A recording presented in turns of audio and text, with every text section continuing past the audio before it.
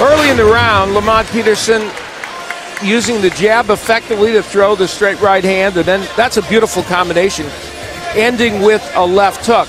And Dierry has not been able to counter him to stop those combinations. And then the inside, there's the uppercut again. He must have read my keys to victory.